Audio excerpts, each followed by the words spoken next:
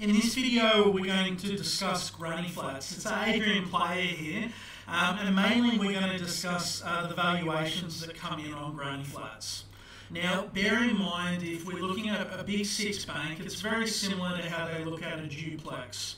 So if you go ahead and you purchase land and then you want to make a build for a duplex, a lot of banks in the initial valuation phase will look at a duplex as not two separate dwellings. They'll look at it as one separate dwelling, and when they do that, they will go through a period of time where the valuation comes in short.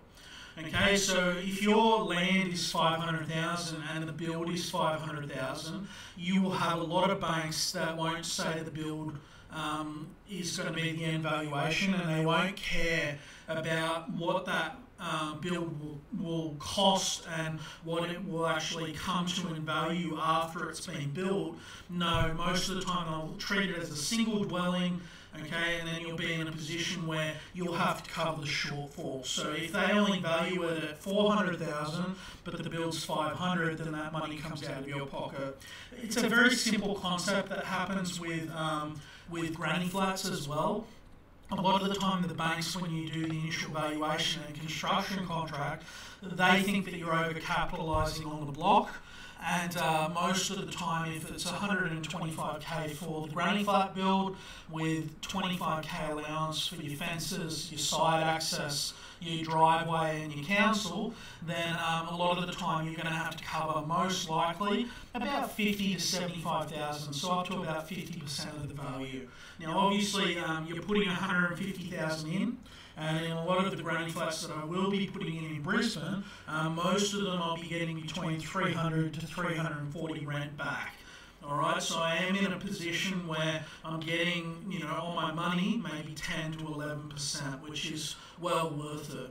Alright, but if you're in a position where you're buying investment properties and potentially you want to sell them at a later date, then maybe granny flats aren't for you. But for me, this is just what I'm going to do. I'm going to buy 8 to 10 to 12 properties total, and then when I'm in my consolidation phase, I'm going to put all the granny flats on it. I'm going to up my yield to 6% or 6.5%. Then I'm going to use that cash flow to pay down the debt.